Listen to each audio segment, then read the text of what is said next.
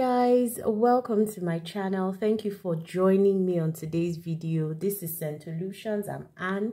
We discuss perfumes here. If you like this, please click the subscribe button, like the videos. It helps, the videos get seen, and also the notification bell will help you know when I post a new video. So thank you if you're here today. Thank you to my returning subscribers. Thank you all. Today I have a new perfume for you. It's new in my collection. I've been testing it. I did an unboxing short like a few minutes ago, even though I'd unboxed the perfume a while back, but I wanted to talk about it today. So here we go. This is from a house called ArteOlfatto. I believe I'm pronouncing it correctly. It's an Italian house, and the name of the perfume is Calar del Sol. I might not be pronouncing it well, but this is what is written on it anyway. It's an extrait de parfum. I'm excited to talk about this one, and I'm sure you can hear from the tone of my voice. Let's get right into it. The notes in this perfume are lemon bergamot. It's got orange blossom, amber, jasmine in the middle. And then at the base, you have vanilla, cashmere wood, and musk. So that's the note structure. How does this perfume smell? First off, let me show you the pack. I think it's very nicely packaged. Pack looks like, nice little pack. This slides right over the pack. This is the back. So it's an Italian perfume house that made this. Not very popular because I didn't even really see too many reviews, about this on YouTube. But I stumbled on this in a perfume store and I was hooked. This one has very good quality packaging. I like that about this, and I think that's what caught my attention. I particularly like bottles that look like this with, some gold detailing, really heavy, right? It's not magnetic, but it's just heavy and pretty and looks like it would be good quality. So sometimes from the bottle, you can sort of tell. I know that's a weird way, but I know from the bottle sometimes you can tell if something will be high quality. You might not like the juice, but you'll know that it's good quality either way. Anywho, so the opening of this perfume is where I really go crazy. And let me tell you why. It has such a beautiful citrus opening. That opening gets me every time. From the juice, you can kind of tell that it might be citrusy. So this one has to be one of the best openings, or at least the best citrus openings that I've gotten from a perfume ever. And I'm not exaggerating. This is in my opinion on my skin. So please, let's put that all in context. Now, this smells to me like Baccarat Rouge 540, but hold on. This is not a clone or a dupe or whatever it is, because this house is in its own right a luxury fragrance house. So it's not, looking to dupe anything. I think they just wanted to create something within that scent profile, but with a huge twist to it. If Baccarat Rouge had a flanker, maybe a citrus forward flanker, this would probably be it. Now, the opening is a juicy, bright, uplifting, sweet citrus. In fact, the way the citrus smells in this one reminds me of like a lemon sugar cookie.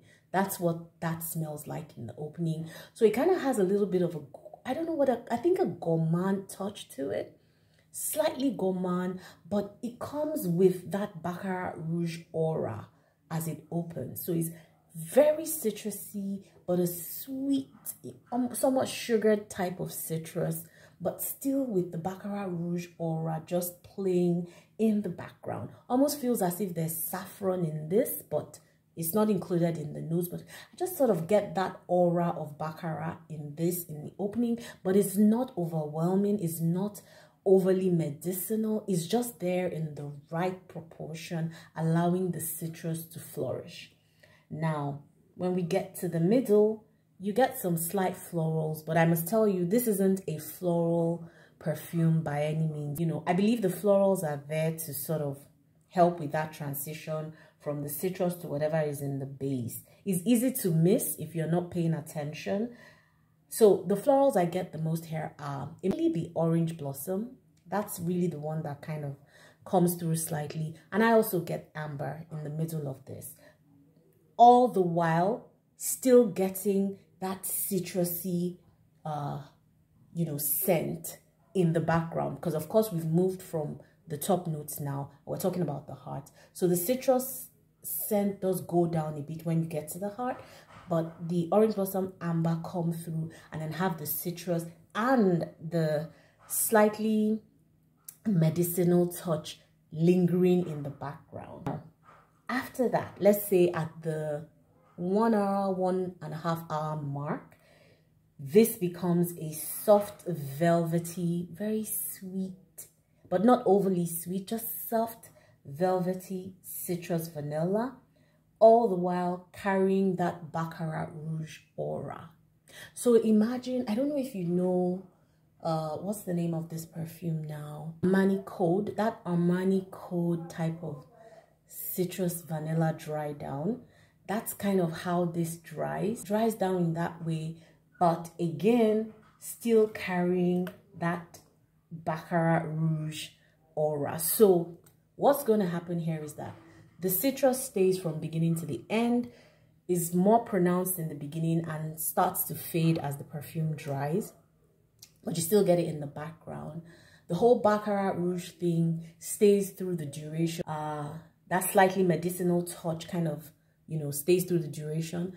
But at the end of all of this is a sweet, velvety, very soft citrus vanilla.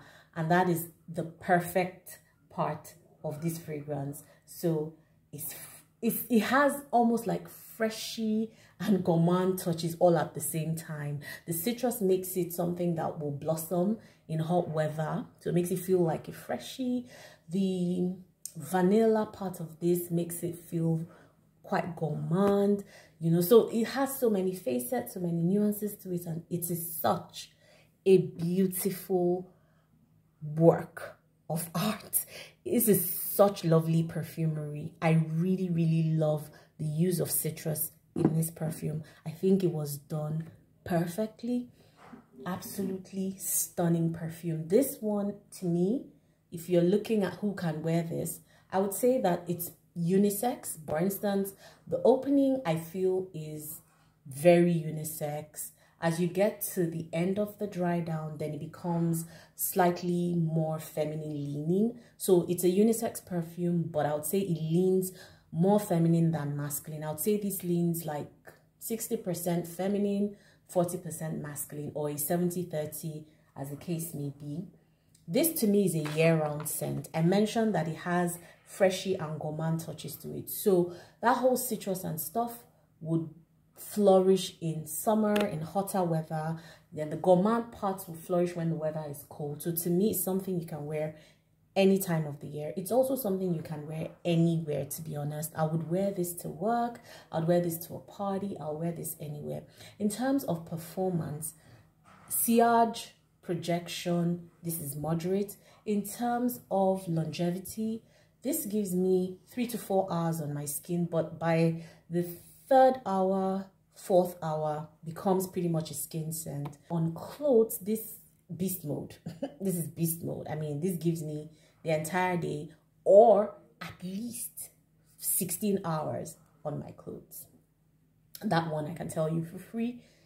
I feel like this is a very beautiful perfume. I'll rate this a 9/10 actually, because I enjoyed the entire experience with this perfume. Like I said, if Baccarat Rouge had a flanker, this would be it. It's not duping Baccarat Rouge, but it does have similar nuances, but with its own twist. So if you have smelled this, because like I said, it's not very popular on YouTube. I don't know if it's popular on other platforms, but on YouTube, where I'm more active, it's not. If you've smelled this before, you have any experience with this brand as a whole, please let me know, because even on Fragrantica, I only saw one review. I absolutely love this, and I was just excited to come share it with you. So let me know if you know anything about this perfume. Until I see you on another video, enjoy the rest of your day or night. Bye guys.